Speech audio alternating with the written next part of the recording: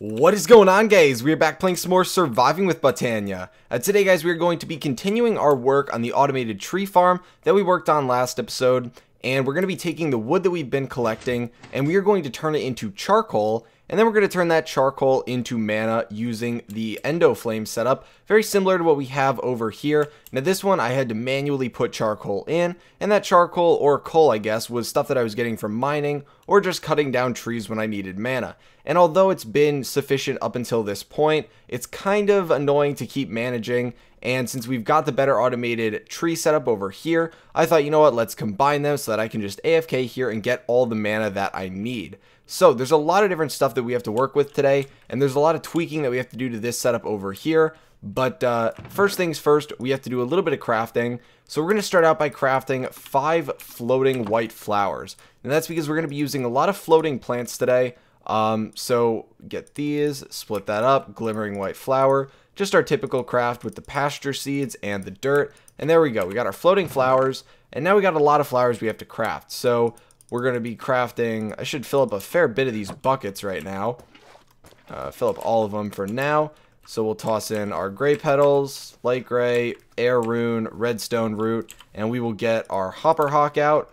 So there we go. We are going to be using a second one just to allow time management to be a little bit easier when it comes to certain things being picked up. Then we are going to grab these out, and we're going to make 2 endoflames. So there we go. Get one of them. Oh, why did I try? I tried to throw that in way too early. We got to get our gray petal out. There we go. Now we should be able to make the endoflame. Did I mess that up?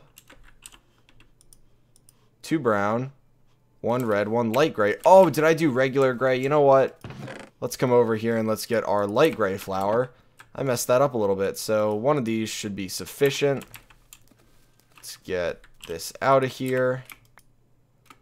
Yep, okay, so there we go. So we got our 2 brown, then we'll do our red and our light gray. I was super confused for a second there.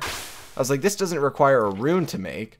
So then we got 2 brown again, light gray, red. Throw that in there, and I'll just dump these up here so we don't accidentally use them for anything. And the gray flowers can go back over in this setup. This has been the best thing ever for getting flowers. I haven't even had to turn it on in a very long time just because of how fast you get them, but it is so great of a setup. Next thing we're going to be making is another agri-carnation, just because it seems that there is enough mana generation going on that we can run pretty much all 4 of these without any problem. And I did not forget the rune for it this time. And the last thing we are going to be making right here, which is probably the most annoying out of all of them because it required a rune of the summer and fire, is going to be the Exoflame. So what the Exoflame does, if you don't already know, it's pretty much the exact opposite of an Endoflame. So instead of generating mana, it is in consuming things that burn, it is going to allow you to take mana and heat furnaces that are around it. So we're only going to be using it for 1 furnace today, but you can heat multiple around it, and it also even gives them a little bit of a speed boost. So we're going to be using 1 furnace today, like I said, and then we got to grab a couple things in here. We need a mana spreader and a mana pool. Now the reason I'm using this is just because I don't really have any central mana setup right now.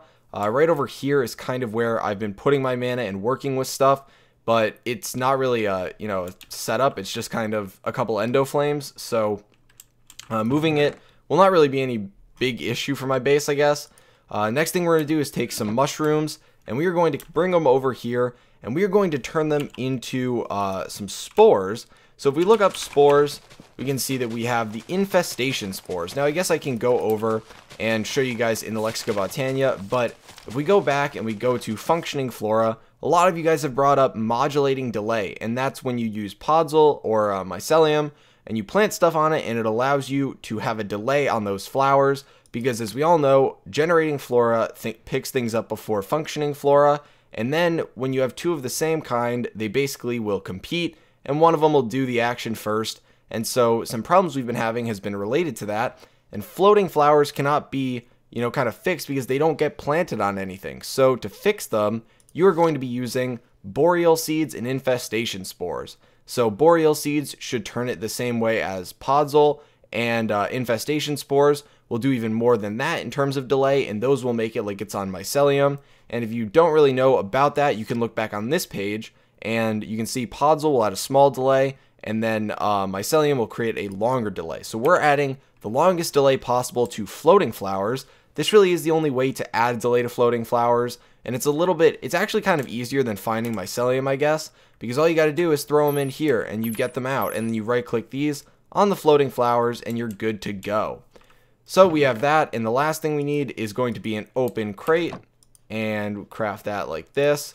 And then we're going to need 2 hoppers. So regular hoppers, first time using those in this series, unlike hopper hawks, which we use all the time. So we've got that, and I guess we need to go and craft our floating flowers now. So we're going to be crafting 2 floating Endoflames. We're going to be crafting a floating hopper hawk. We're going to craft our floating, where is it? Our floating Exoflame right there. And then we can craft our floating Agricarnation right there. So now we have everything crafted. We are ready to go. I know that was a fair bit of prep time. I do apologize, but it will be well worth it in the long run. So this thing has been running over here. It actually hasn't been much time because I didn't have to really gather any supplies to make this new setup. So I haven't gotten a ton of wood, but we're already at over a stack right now. Maybe we have some apples in here. You could put down a Gorma Lily if you wanted to use this to generate stuff, and we may eventually do that. But I do need a new food source eventually, since I only killed so many cows around here. I guess there are a fair bit if you look at the mini-map, but you can see that this thing is running flawlessly. It is great. No issues with clearing out the area at all. And yeah, we should be ready to set stuff up. So what we're going to do over here is we are going to get rid of this redstone torch right here, and we're also going to get rid of this delay.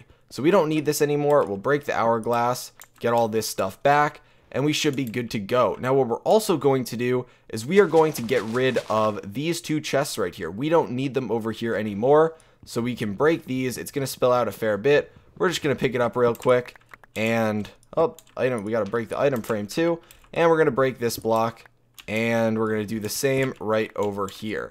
So get all this stuff off, break this, and get it back. So we're going to leave this hopper hawk over here. I'm going to toss these back on the ground. But what we're going to do is we're going to add an infestation spore to this. So you see it now looks like it's part mycelium that it's planted on. I hope I'm pronouncing that right. I never use it, so yeah, I hope I am pronouncing that right. But what this will allow it to do is that the Ranuncarpus will pick up these before this does. So when they drop, they have to sit on the ground for a certain period of time before the Ranuncarpus and the hopper hawk will register that they are there, and thus the problem before was caused by the fact that these are both functioning flora, so they will compete to see which one picks it up first, and typically the hopper hawk would be the one that would win, and so it would take a long time before the Ranuncarpus would plant it. But now the Ranuncarpus will get priority over this. Now the reason that we are doing 2 hopper hawk setups is because if we had the wood still attached to this one, then this could pick up the wood and place it back down, because the wood can be placed on dirt. So we are going to put another hopper hawk setup, which will be slightly moved over on this side, that will be picking up wood and apples, and it will have no delay, and that will allow it so that the Ranuncarpus should never pick up the wood, it should never replace the wood, it will just pick up the saplings, like you can see right there, easily picks up the saplings before they get picked up by this. But this hopper hawk will allow it that the saplings are all collected in one spot. They're not spilling out all over the place. Now I'm going to pick up this wood manually just because I don't want it sitting on the ground. But what we can do is take another Agricarnation and put it right over here below this for the sake of symmetry. Now if this thing does start losing mana up here, this mana pool, we can check on it right now, then I will just cut it down to 3, but it actually seems to be gaining mana right now. So 4, you might even be able to use 5, but 4 should be fine for now. I don't really see any point in using more. This already grows way faster than I could have ever hoped for.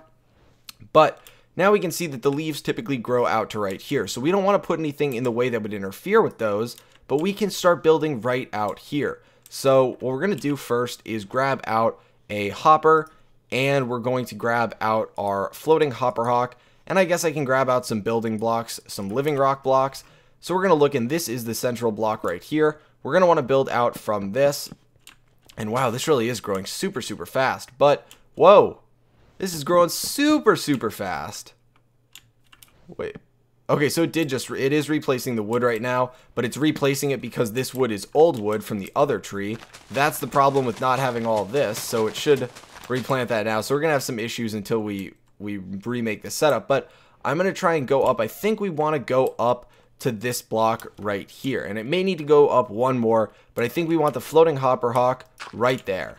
And we want to place down next to it a hopper. And I guess actually we're going to place down the hopper now. We're going to place the furnace down below it. And then we're going to go back up and we're going to break this. And it already tried to deposit a bunch of stuff in there, but we're going to place that down. And then we are going to get our item frame and we're going to put some wood in it. So let's get our item frame out. We'll put that right on there. And you can definitely use a hopper hawk to put stuff into a hopper because a hopper is technically an inventory. So this will allow the wood to get deposited right in here. Now, something I haven't tested out, and it might allow you to simplify this setup, is using a furnace as an inventory. I don't know if hopper hawks can put stuff straight into furnaces, but I also don't know if it would insert it into the top or bottom slot. Now, this is important because we don't need to use any of the wood as actual fuel. It is all becoming charcoal, which then gets converted to mana, which then gets converted back to heat, but it uses much less heat, or much less mana to create heat than it would if you used a piece of charcoal to use it for heat. So, basically what I'm saying is putting the hopper on top allows for two different things. If you have a very fast setup, it gives you a buffer. Along with that, it also allows it to deposit it guaranteed into the top slot. So I'm sure a lot of you will probably know if you can use the furnace like that. And if you want to just drop this down one level then and have it put straight into the furnace, you can easily do that. But I'm not going to worry about that right now. Now we want to make sure that this is bound to that mana pool. Perfectly fine. This has a ton of mana coming into it. It's still going up, as you can see, even with this bound to it now and this bound to it. And honestly, this doesn't need to be bound to a mana pool if you don't want it to. Well, I guess, yeah, it actually kind of does because it's pretty darn close. Or it needs to be pretty darn close to pick up blocks in a radius of 6. But what we're going to do is leave this one without any of the infestation spores. Now, that's because the wood we want to get picked up right away, and same with the apples. So one of these chests is then going to be used for apples. So we'll throw this down and get our apple out and put that right on there. And there we go. Now it did pick up an oak sapling, and I got the rest of them, but we'll throw those back down. They will get picked up by this and drop back on that block. So we can now get rid of this living rock right here because we don't really need it. Just kind of cluttering up the place. So this setup is good to go. The apples get collected, the wood gets collected, and it ends up in here. So let's verify that that actually does happen. When it gets thrown down, it should end up right in the top slot of this furnace right here. Yep, there we go. Gets put in the hopper, and we are all set. So now what we need to do is get this turning into charcoal. So the way that we're going to do that is using the Exoflame. Now this is a floating Exoflame, and this can go really anywhere near this block. And I think I'm going to put it right over here. Now this is going to start drawing mana from probably that mana pool, and that is perfectly fine for now. But we're going to get a new mana pool that this is going to get bound to very, very soon. So what we're going to do now is, you can see that this is getting charcoal. It's going pretty darn fast because the Exoflame does offer a speed boost. So what we're going to do is take the open crate that we had, and we're going to put it down right here, and we're going to break this block. So we're going to break that block, put down another living rock just because I like having the living rock in the ground. Put down a block right here, put down an open crate, and we're going to break this. And then we're going to come in here, and we're going to attach a hopper. So now this is going to drop, and if we break this one, we should see it. It's going to drop all of that charcoal down there. Now what we can do is leave that covered up. It doesn't matter. And we can take out our two Endoflames, and we can put them down over here. And it doesn't really matter where you put them down, so I guess we can put them down. They need to be within a 3-block radius of this. So I've just been putting them down right here. And now what we can do is take the infestation spores and put them on these two. Now the reason I am doing this, it might seem a little odd. If you don't know, the Endoflames have a radius of 3 to pick stuff up and eat it and turn it into mana. But the reason I'm doing this is because if by some odd chance some wood gets flung out here, we don't want these to consume it first. We want the hopper hawk to get it first. So adding some delay to these will prevent them from ever eating any saplings, eating any wood, anything like that if it does by some chance come out over here. So the last thing we're going to do is add a mana spreader that these will be hooked up to and a mana pool over here. So right like that. So we're going to take these and we are going to bind them to this, and that's going to allow them to start eating the stuff, and it's going to fill up this mana pool. And then this Exoflame is then going to get bound to this mana pool too.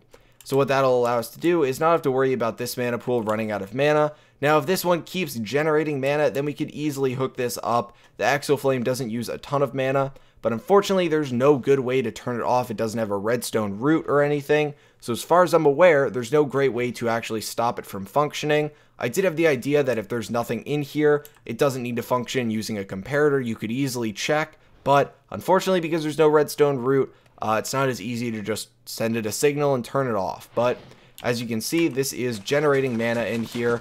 Now, what? Oh, this is all the way over here. Okay, it got picked up anyway, but this is going to be really fast to start out just because we've got a fair bit of stuff in there, but eventually it will slow down. If it doesn't and we do need more Endoflames, I can easily make them. As long as you just put them close enough that it can pick up the blocks, you should have no issue at all. And as you can see, the 4th Agricarnation is really speeding this up. So if we come over here and look at this mana pool, still fine. I'm going to always be checking on these just to make sure, because, you know, on the odd chance that it starts losing mana, basically the whole system is made on a backup of mana in pools like this that allow everything to function that needs mana, even if it's only a little bit. So it is very important that you keep an eye on it if you start trying to max out this setup. So yeah, I think that is going to be it for today, guys. I am really loving this setup. I know this isn't the fastest mana generating setup. I told you guys that we were going to look into doing the, let's take a look over here for generating flora. I know I told you guys we were going to look into the entropinium, but I do need to get some gunpowder going for that. I do need to get a lot of different things going to actually have this running, because you need TNT for it. But what I think we're going to do is look into that in an episode or two, because that will get us a ton of mana. And for now, this will just be a cool passive generating mana, area for us. And it can't hurt to have extra mana. So as you can see, it's a little bit slow right now. But of course, we've got a ton of oak wood in here that's processing, and probably a ton of charcoal in the bottom down there. So again, going to keep checking on this stuff. All good.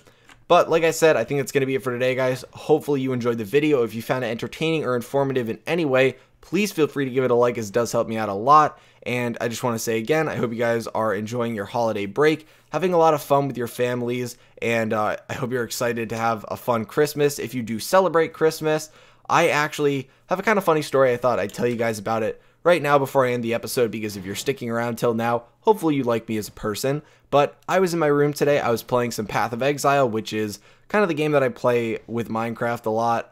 It's my ARPG of choice, I guess. And I was just grinding away at it, and my sister bursts into the room, and she's like, oh my gosh, Kyle, the tree fell. And so I went downstairs, and I guess our tree, no one touched it, but it fell over. And we usually have like an 11-foot tree. So propping that back up was kind of a pain in the butt. And I guess it fell because it got a little top heavy. For some reason, the base on this tree is not very wide.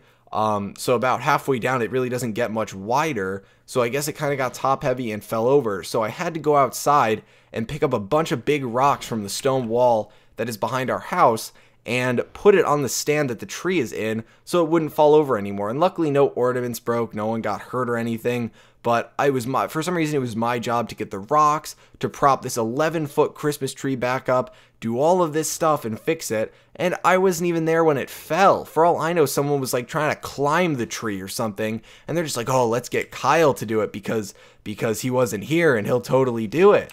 So yeah, just keep an eye on your Christmas trees if you have them, and make sure they don't fall over so you don't end up like me, propping it back up in the middle of the afternoon. But again, I hope you guys are having a great break, and I will talk to you later.